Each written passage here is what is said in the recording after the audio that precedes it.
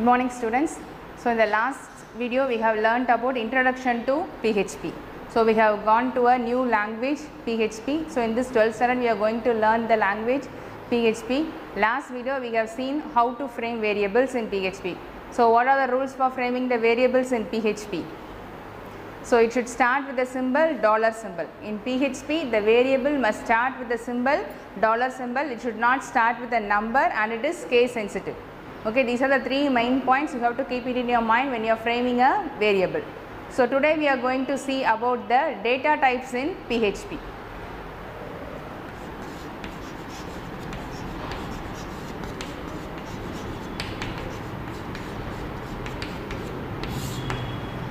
Data types. So data types play an important role in every programming language.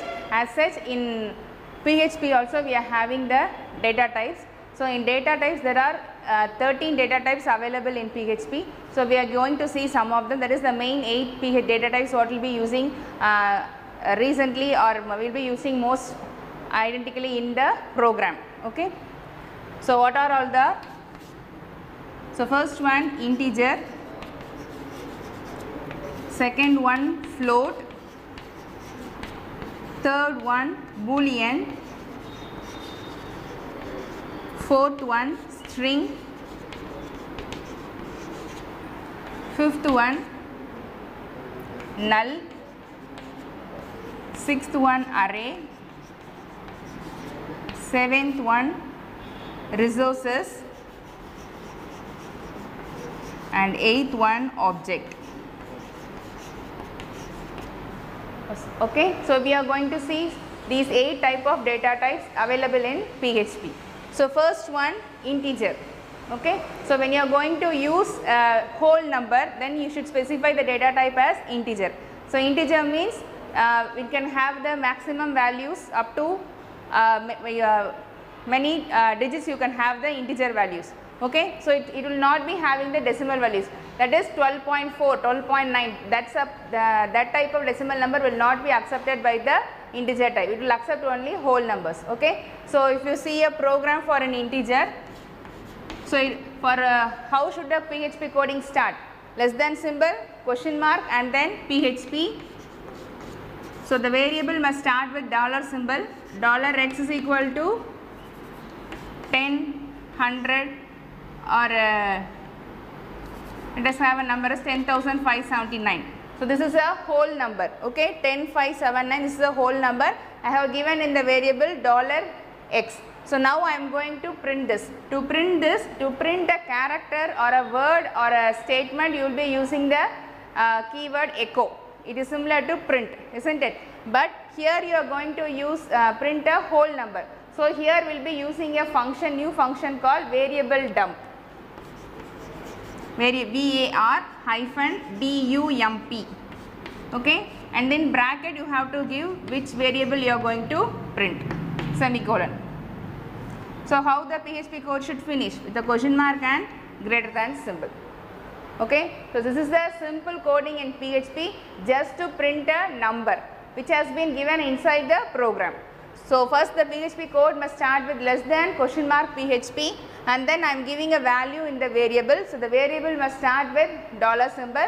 So $x is equal to 10,579. So what is the name of the variable here? X is the name of the variable, and what is the value? 10,579 is the value, and it is a whole number.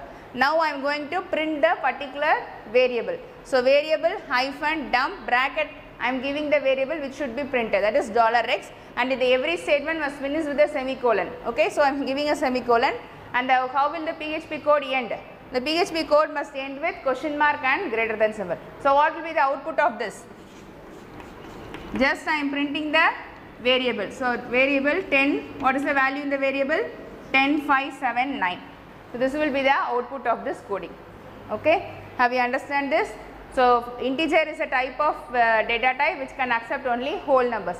Similarly, next we are going to float. So float is the same thing as the integer, but it can accept decimal numbers, that is it can accept the point values. Instead of 10,579, if I give 10.57 or 100.38, so then such type of numbers will be stored in the float type data type. So for printing the numbers we will be using variable dump. So similarly for printing the decimal numbers or float value numbers we will be using the function variable dump. So 100.38. So now I have given a floating point value to the variable $x. So then what will be the output for me? Just I am printing the value of the variable. So 100.38. Okay. So float is for printing the decimal values, for getting and printing the decimal values. And next boolean. So you know very well boolean is for true and false. So true and false we will be giving as a word true, TRUE, and the word FALSE. So for printing such boolean values you have to use the statement echo statement, because true and value are the words with characters. True and $y is equal to false. So now I am printing. So here as the values are in characters, I have to print it using the echo statement. Okay. So echo $x and echo $y. Question mark, closing the bracket. So what will be the output of this? So I have printing the both $x and $y. So first true and the second one will be false. So boolean, it will be having only two values, true or false, that you know very well. But when you are printing the boolean variable, you have to use the statement echo statement, as they contains the characters. Okay. And the last fourth one, string. So this is similar to the as of boolean values they have characters. These string also will be having the characters, words or statements. So for printing this you have to use the echo statement. It is similar to the boolean, but instead of true or false you can give any values. So for any values it must be given within the double quotes.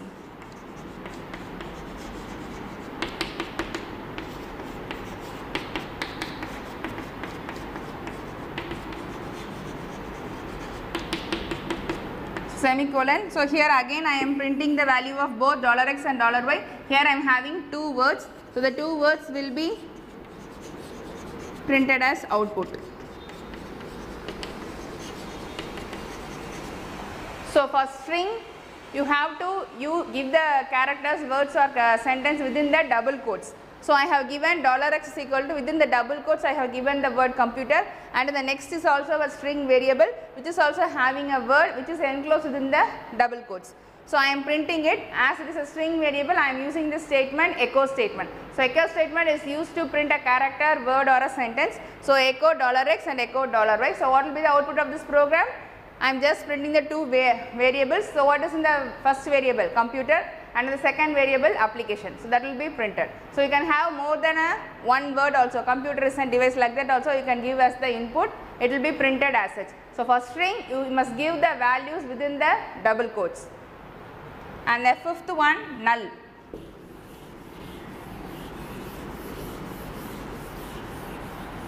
So null, it is used to specify a variable so that it has null value, that is a single value.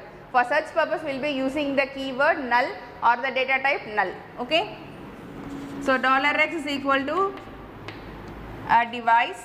Let me have a word device, and the same $x again I am giving it as null. And now I am printing the echo $x. What will be the output of this program?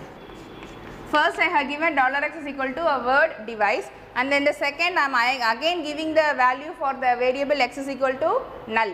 Now I am printing the variable x. So what value will be printed for me? Whether the device or null? Null will be printed because I have set the variable as null. Okay. The output will be null. So if you want to specify any variable as null, you have to give the keyword null, that is null, so that the output of that variable will be the same thing. And the next one, array. So this is a new concept in this.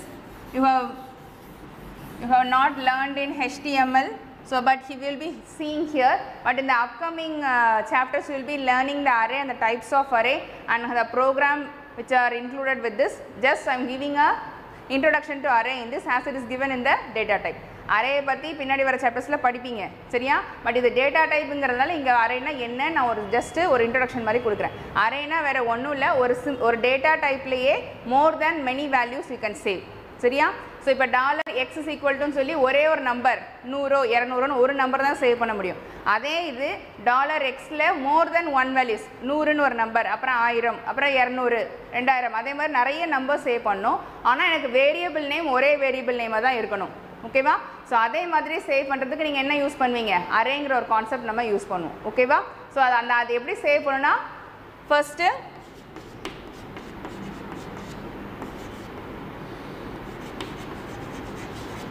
So array கொடுத்துட்டு ஏதாவது ஒரு name கொடுத்துக்கோங்க x or anything. So equal to you will be opening the bracket and you will be giving in the double quotes 1, 2. I am giving a string array okay, 3 like this. So array I am having the name as x, $x which is equal to 1, 2 and 3. So now how the I have given only one variable and I have given 3 values. So then how we can get the values, ஒரே ஒரு variable தான் கொடுத்துருக்கேன் ஆனால் 3 values கொடுத்துருக்கேன். But இப்போ print பண்ணணும்னா இப்போ எப்படி பிரிண்ட் பண்ண முடியும். So first it assigns this as $x of 0. இந்த ஜீரோங்கிறத நம்ம இண்டெக்ஸ்ன்னு சொல்லுவோம் ஓகேவா. $x of 0 is equal to 1, $x of 1 is equal to 2, $x of 2 is equal to 3.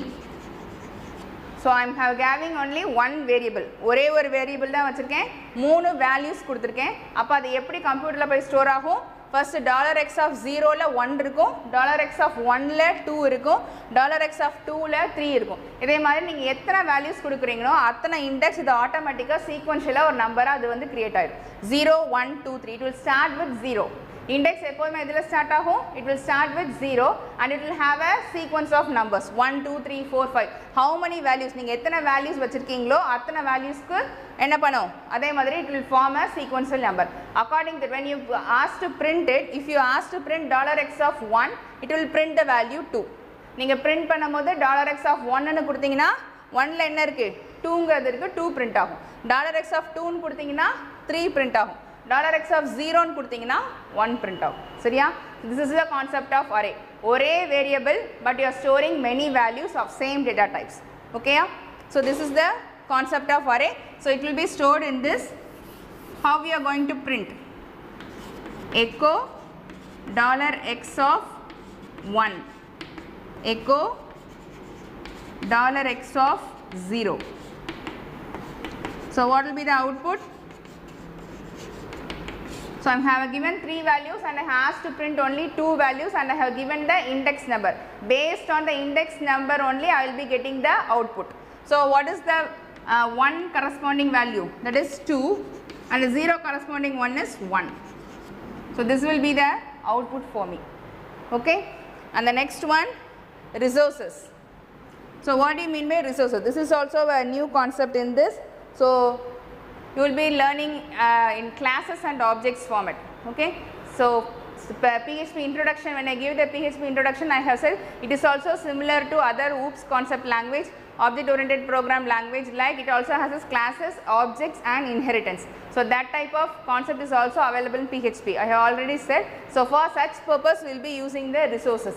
Resources is a keyword which is resources is a data type which is used to connect to other types of files and it is used for creating objects also, for handling other files. ஒரு ப்ரோக்ராமில் இருந்துகிட்டே நம்ம இன்னொரு ஃபைலை open பண்ணி பார்க்கணும் அப்படின்னா ரிசோர்ஸஸ்ங்கிற data type நம்ம யூஸ் பண்ணிக்கலாம் ஓகேயா. And the next one, object. So object, it is used for class concept. So you will be not in your syllabus you will be not having their classes concept. Class concept உனக்கு PHP syllabusல உனக்கு 12th standardல கிடையாது. But I will just give what is a class. கிளாஸுங்கிறது என்ன அப்படின்னா அதுக்குள்ளே நிறைய function வச்சுக்கலாம். ஃபங்க்ஷனுங்கிறது நீங்கள் படிப்பீங்க PHPயில் உங்களுக்கு உண்டு. ஸோ ஒரு ஃபங்க்ஷனுங்கிறது இப்போ ஒரு நம்பர் 2 நம்பரை ஆட் பண்ண போகிறீங்கன்னா அதுக்கு ஒரு ஃபங்க்ஷன் க்ரியேட் பண்ணுவீங்க, அதுக்கு ஒரு நேம் கொடுப்பீங்க. அதே மாதிரி நிறைய ஃபங்க்ஷன்ஸ் எல்லாம் சேர்த்து ஒரு கிளாஸில் வச்சுக்கலாம் ஓகேவா. ஸோ அந்த கிளாஸுக்கு நீங்கள் ஒரு ஆப்ஜெக்ட் க்ரியேட் பண்ணுவீங்க இல்லையா. ஸோ அதே மாதிரி க்ரியேட் பண்ணுறது தான் you will be having the data type as object okay. So how it will be is, so you are giving a class name. Then inside the class I am giving a function open or 2. Within that I am giving just a statement. This is a function and this is the class, and outside the class I will be creating an object for it.